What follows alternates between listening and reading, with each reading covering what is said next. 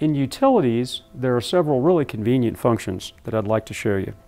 So again, from forward programming, go to gyro settings, system settings, and then access utilities. And here you'll see copy flight mode settings and enable flight modes.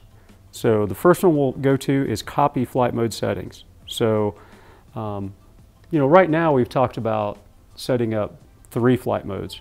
So, and actually the 637T supports up to 10 flight modes.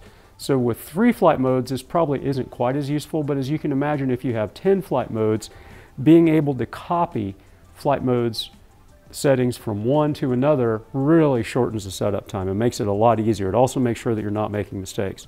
So when you enter the copy flight mode setup screen, you'll see that it says warning, 3 flight modes or target flight mode will be overwritten by the source. So what this allows you to do is it allows you to select a flight mode that you've already set up. In this case, we'll say flight mode 1 we already have set up, and I want to transfer those settings to flight mode 2 or to flight mode 3. Okay?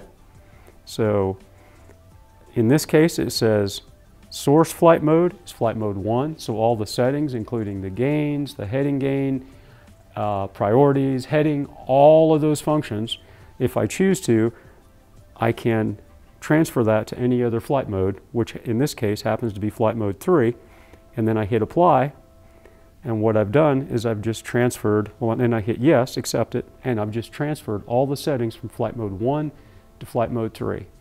So again, when we, and here in just 30 seconds, we're going to explain how to add more flight modes than 3, so that's when this really becomes convenient. But that's what copy flight modes allows you to do. And then let's talk about enable flight modes.